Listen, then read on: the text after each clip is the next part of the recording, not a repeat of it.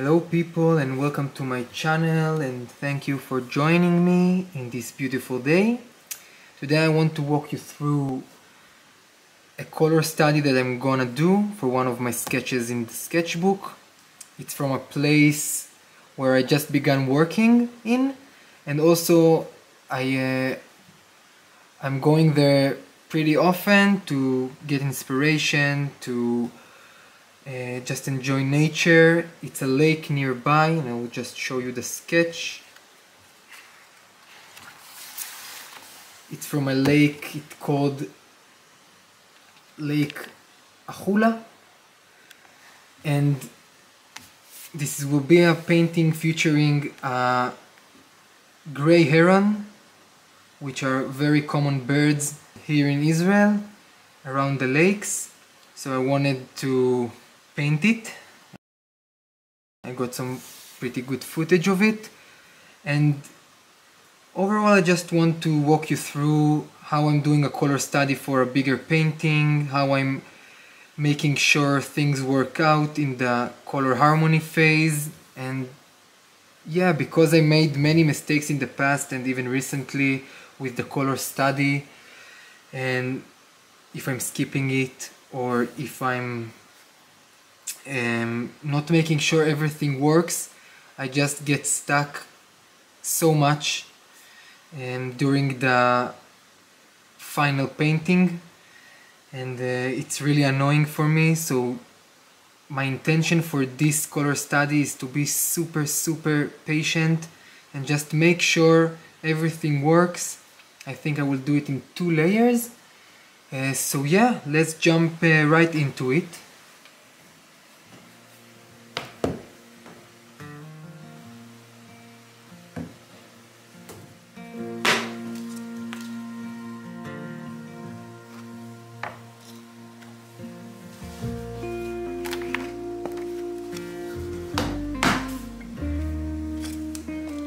So let me walk you briefly on the subject matter of the video as I'm preparing the surface. Just a quick note, I'm putting gesso on a watercolor paper, 300 grams, and then I sand it with a paper sand, and then sandpaper, not paper sand. And then I put another layer of gesso, again using sandpaper, and then it's good to go. At least for me, it's good enough. So, what's the purpose of this video anyway?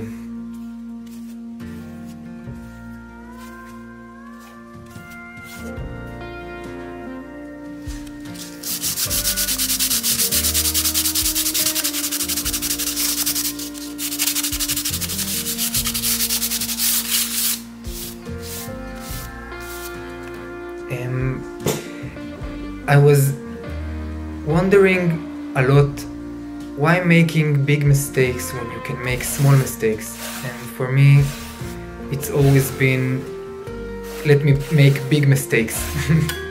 And yeah, I needed to learn it the hard way. So have you ever began a painting and you begin it, everything goes well, and then suddenly you get stuck?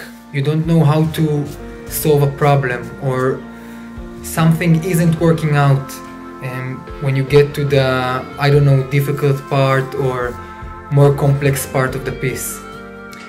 And what I found out is that by doing as much preparation as you can before you begin the actual painting, the actual final piece, the more easier and easygoing it will be for you to finish the piece successfully with your expectations fulfilled. So in this video I present to you the color study phase, in which I make sure everything works out color wise, harmony wise. Maybe I want to try new things, and maybe I want to try new colors.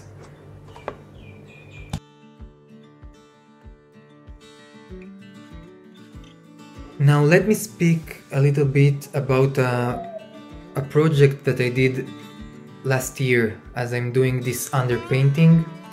Now for this underpainting, I'm really trying to emphasize color temperature differences. So I'm trying to create the difference between warm tones and cool tones from the early beginning, from the underpainting, to get a better idea what's the relationships gonna be when I put the color. And for the translucent parts of the color that I put next, some of the underpainting will shine through and will make it, I will use it for adding more detail maybe, or adding more, or creating like kind of a different tone to the colors that I'm using.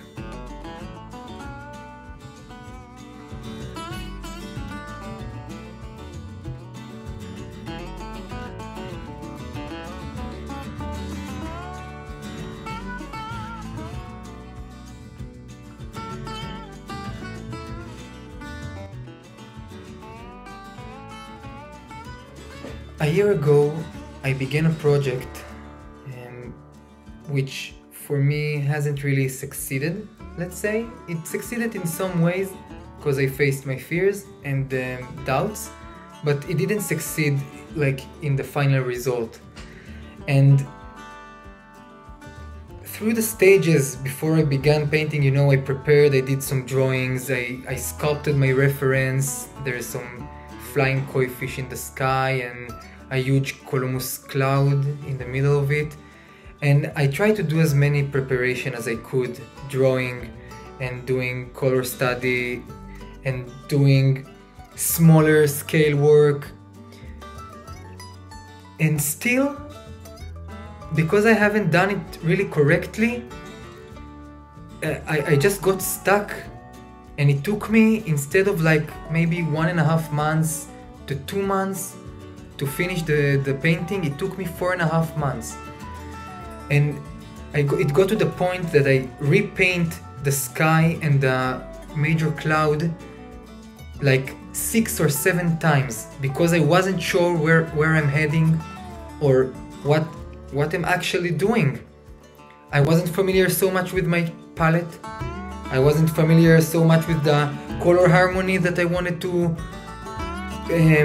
convey in the piece.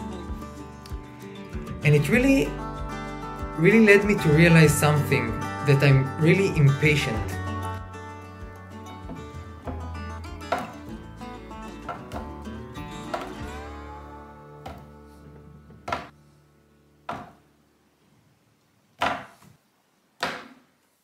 I wanted for this painting to be kind of warm and yeah, to express more of the warm tones. So I decided, usually I use ultramarine blue, and this time I decided I will use Payne's Gray instead. And just see how it works. This is the purpose of color studies, you just experiment and try new things. So I picked some warm tones, warm colors, burnt sienna, Venetian red, quinacridone magenta, D3, and also 2 yellows that are kind of warm, Naples yellow and Indian yellow. And yeah, we'll see just how it goes.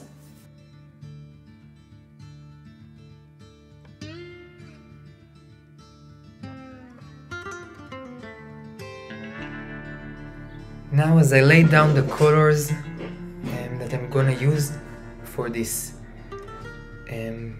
color study,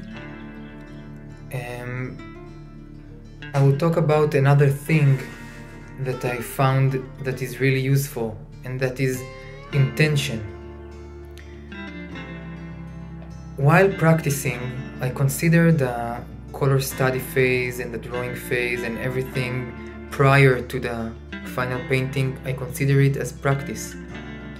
The final painting is practice as well, of course, but there's, let's say, less stress to make the color study or the drawing or the thumbnail sketching or the sketching in general there is less stress to make it work, to make a good outcome of it. So it's less stressful for me, and I consider it as pure practice. And if something doesn't work out, I can always do another one. I could always try new ideas, new things. But for me, doing this kind of studies, doing the drawings, I like to bring something into the table, which is intention. That is, prior to beginning the practice, or let's say the color study, this color study, I try to put intention to what qualities do I wish to develop while doing this color study. And for me it was to emphasize warm tones against cool tones. For me it was to emphasize bold brush strokes, rather than trying to get to the minute detail to try to express things as boldly as I can, to get the bigger idea laid down without trying to rely on detail, without trying to rely on just end work, let's say. Because it's also a color study, I want to make it rather quick or rather expressive, because there's no problem. I will put the extra effort in details and the extra effort in all the minute stuff in the final piece anyway. But here it's to lay down the core idea that I had, that I experienced when I was in the field, experiencing this beautiful evening. And for me it's crucial, and I can only recommend for other people to try to put intention in your practice. When you begin a new piece, maybe you're doing studies to it, try to work on your weaknesses. Maybe you rely too much on the detail brush, and it could be helpful for you to try bolder brush strokes.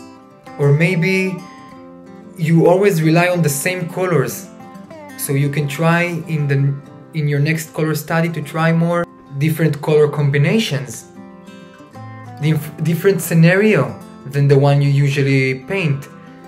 It's really good opportunity to get out of your comfort zone. Realize it's practice. The outcome doesn't matter the slightest when it's about practice for me. Of course I try and I work hard and I put the time and effort, but I'm not always stressing today. I used to rush this phase a lot when I only began implementing it, and later on, as I was more eager to begin new projects, as I said before. But nowadays it seems like this is the most crucial part, so I take my time so much.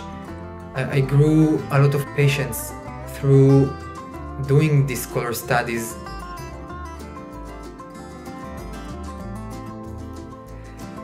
So please let me hear your thoughts. What are your processes for painting a piece, an original one? How you go about and do things? I really like to study from other artists and get inspired by them continuously.